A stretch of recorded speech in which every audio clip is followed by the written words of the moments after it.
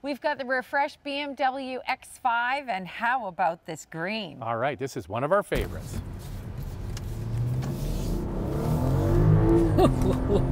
Oh man. What a terrific engine. It really is one of the best in the business, and they never abandoned the inline six-cylinder. BMW stuck with it. So what's under the hood of this thing? We've got the 40i. It's got a 3-liter turbocharged inline-six with a 48-volt mild hybrid system. It has an 8-speed automatic transmission with 375 horsepower and 383 pound-feet of torque. It gets more power than the previous model at 40 horsepower and 51 pound-feet of torque. To every tank of premium fuel, you'll get 882 kilometers, 548 miles. There's a plug-in model called the X5 50e with more power and range now.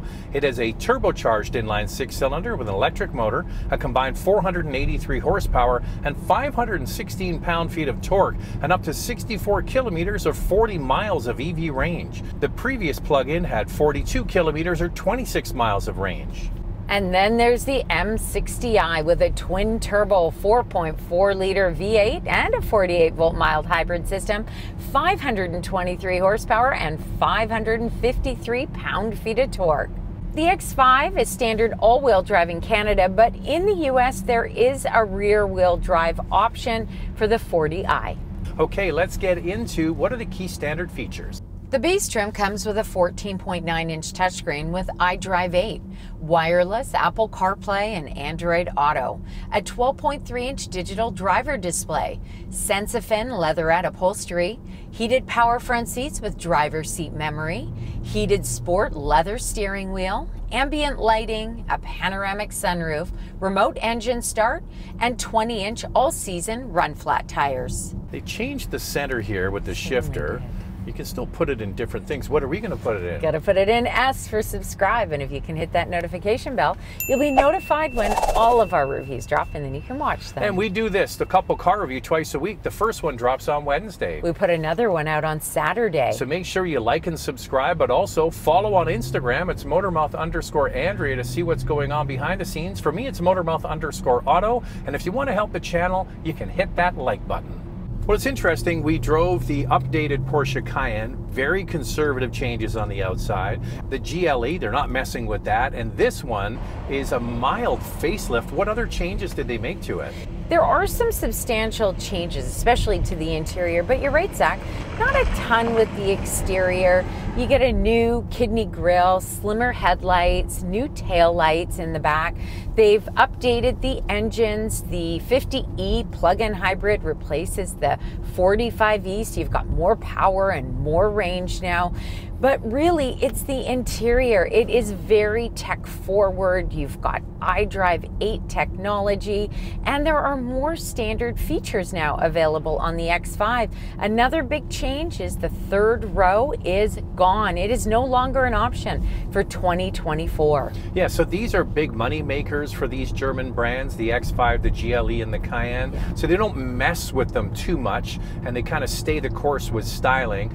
I really like how this handles. It's refined, yet still has a sporty feel to it. The steering is connected, it's precise. I mean, it's everything that you would want from a BMW. But the suspension is definitely softer in this model, as is the steering. I do find when you put it in sport mode, it gets a little bit bouncy. Yeah, I find the difference between comfort and sport quite marked. When you put it in sport, you bounce. It's kind of an interesting sensation. Yeah. We've been saying for years, if you're looking at any BMW, you want to try it with, say, sport package, without sport package, with different size wheels. This one's on 22-inch wheels. Yeah. I think it would be a different characteristic if it was on 20s, for example, with a little bit more sidewall on the tire. But please, especially with BMWs, you really have to try them with a different combination. These are run flat tires. The 22-inch is definitely not for me. I can hear the tires. I would like to try 21-inch, and if it's still not what I like, I would go down to 20-inch, although I think the 22-inch looks hot. The 40i has available four-wheel steering. I'm not sure I would even get that. The maneuverability of this model is very good. We don't have four-wheel steering in the test model. It also has available air suspension, and then of course the M suspension as well, which would give you a firmer ride. It's a bit bouncy in sport mode, but you just get around that by leaving it in comfort, and then you, with the individual settings, you can make the engine and the steering more lively and just leave the suspension as it is. The thing is, Andrea, that these vehicles have all gotten softer over the years. Yeah. That's just a trend. This gets 8.7 inches of ground clearance. It comes standard with LED headlights, LED taillights. I like the look of the new taillights in the back. I think that they look sharp. I like the changes that BMW has made to this exterior. It gets standard 20-inch wheels, but available 21 and 22-inch. Then there's the M Sport package, which adds all the M-specific goodies like the blacked out roof rails, gloss black exterior accents. You can also take it up to the M Sport Pro package. That adds a matte black kidney grille, black chrome tailpipe, and M Sport brakes with red or blue calipers. I like what BMW has done with the interior. These screens are standard, a 14.9-inch touchscreen and a 12.3-inch digital driver display. What I like is that you don't have to use it as a touchscreen if you don't want to. You've got the dial at the center console, which makes it very intuitive to use. So that's what I was getting at. With these are major money makers for BMW. The rest of the other vehicles in this class, the same thing. They're not changing it too much where everything's in the screen because they don't want to alienate potential buyers. And I think this is a fantastic halfway measure. Yeah. Bigger screen, still the iDrive, still some buttons and switches. There's still a volume knob. Yeah. Well done. I think that the comfort level in here is excellent. I like the seating position. There's plenty of support for long drives. BMW has gone from Sensitech to Sensafin. What's that? Yes. Am I sitting on Sensafin? You are. It's a leatherette interior, but boy, what an improvement. Yeah. I have to give BMW credit. I don't really love Sensitech. I don't really like Vernasca. So this is a big improvement. In fact, Zach thought maybe it was leather. Yeah, I mean, the new batch of synthetic interior materials for the seats is really quite good. We're seeing something similar by the Hyundai group. They use this kind of material. I would be perfectly happy with this because it's going to look good for years. Yeah. It won't crack or fade. And then there's some other nice materials like on the side of the tunnel here. It's padded. Yeah. And excellent wood trim that goes from dark to light. It's a gradient open pour wood that's really, it's not gaudy wood, it's tasteful wood, and I like that. And it's only $500 Canadian extra. It keeps you away from any sort of piano black in here. There's very little, only a tiny bit at the center console. You'll notice there's a new toggle shifter here. Do I love it? Nah. It's all right. I would prefer the regular shifter in the previous X5. Yes. It's better than the Porsche one. Yes. Now that one is really weird. There is available merino leather with plenty of color options. You know what? You just have to go through the a la carte menu. There is plenty to make this X5 your own. You can add packages to get extra features like comfort access, ventilated front seats, heated rear seats, heated and cooled cup holders, a wireless charger, head-up display, the Harman Kardon sound system, an available Bowers & Wilkins diamond surround system, and the Sky Lounge panoramic sunroof. Well, Andrea touched on it already. There is no third row available any longer. You got to go and spend and get the X7. Yeah. The back seat, however, is very roomy, lots of legroom, plenty of headroom. The seats are comfortable. They don't recline, which is funny, and the cushion on the bottom is nice and soft. Comparing the X5 to other competitors like the Mercedes-Benz GLE and Audi Q7, the X5 offers 39.8 inches of front row legroom, which is half an inch less than the GLE and almost 2 inches less than the Q7. Rear seat legroom at 37.4 inches is over an inch less than the Audi and over 3 inches less than the GLE. and then you lift the tailgate. And this is still a unique offering in this class of vehicle. It has the clamshell design where the bottom lifts up and then you get a little tailgate that folds down. You get plenty of cargo space. There is no spare tire, but there is extra room under the floor. Space behind the second row at 33.1 cubic feet is about the same as the GLE, but a little less than the Q7. Overall cargo space at 71.2 cubic feet is good and more than the Q7, but less than the GLE. Oh, you got questions. Let's get into it. Time now for questions, coffee, and cars. Your questions from Instagram. As you know, the Cayenne was recently given a significant facelift along with an equally significant price increase.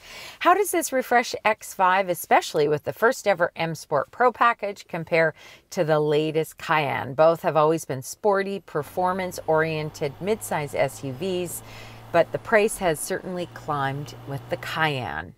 I guess, did they just do the whole thing? I know, it's very good. It's very good. You're All right. bang on. All right, what I think is if you're going base model to base model, Yep. X5 all day long. Yeah. This inline six cylinder on paper, similar kind of horsepower, the V6 and the Cayenne is okay, but this is just an absolute champ. The Mercedes inline six is very good as well. When you go up into the higher performance models, the new V8 and the Cayenne S, that's pretty sweet. Yeah, we really enjoyed driving it for sure. I love the exterior design of the Cayenne. I think Porsche did a really great wonder job. why, Andrea. Maybe you should come clean on that. But the interior is not my favorite. No. There's a lot of piano black. I don't like the toggle shifter. It's not at the center console anymore. It's just not my favorite, and I don't find it intuitive to use. So I think performance-wise, they're both terrific. I like them a lot. But they've each gotten softer over the generations. They really have. Like the difference from ours to the current one is way softer, and this is softer. The original X5 we had, this is how it went down the road. I hated it. It was like an apple cart. That was a 2005 model, and I really loved it. I like that kind of feel, that kind of drive. And that's one of the reasons why I like the 2016 Cayenne, is that the suspension is a little bit firmer. You definitely feel those bumps in the road. And these models, even the steering's lighter. They are just softer. How does this compare to the Range Rover Sport? Boy, you guys are just asking those great questions today. The Range Rover Sport, I think, is kind of tied with this in terms of really nailed it with great exterior, wonderful interior, fantastic drive.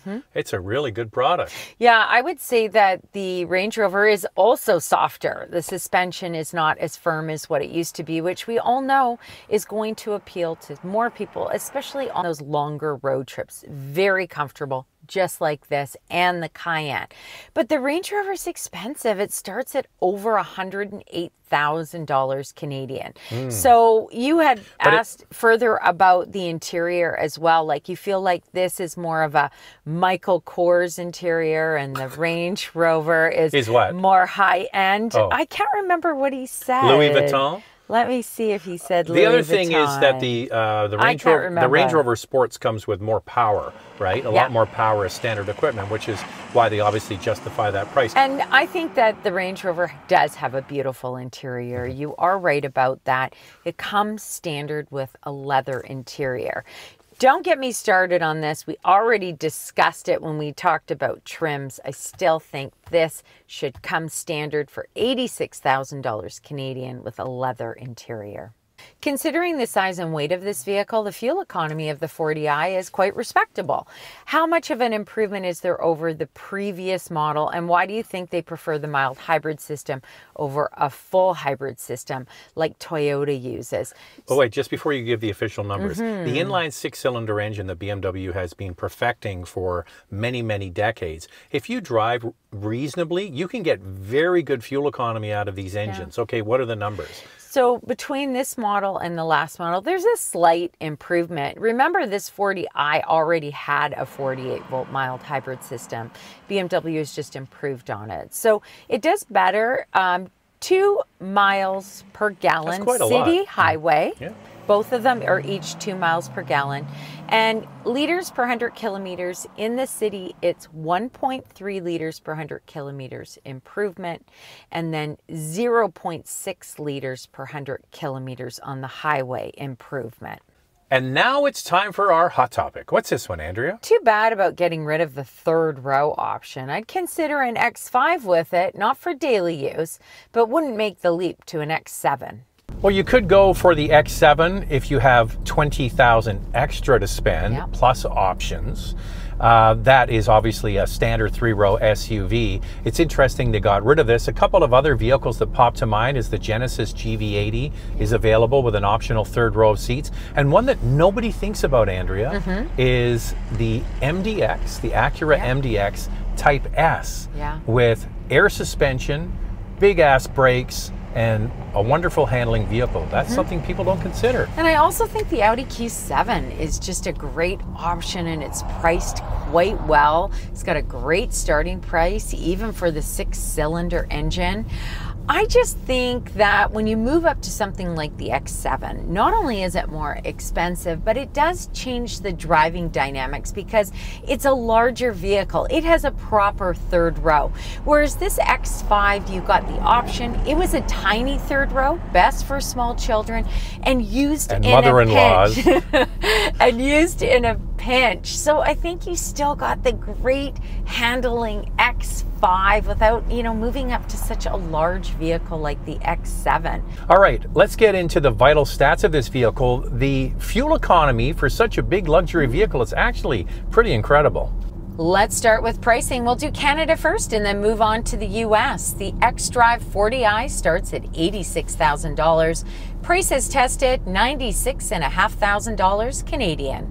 In the US, the rear-wheel drive 40i starts at just over $65,000, and the all-wheel drive model, $67,500. Here's the fuel economy for the base gas engine. 10.1 liters per 100 kilometers in the city, 8.7 on the highway. That's 23 miles per gallon city, 27 miles per gallon highway. If you get the plug-in version, you get a combined 4 liters equivalent per 100 kilometers, and that's 59 miles per gallon equivalent.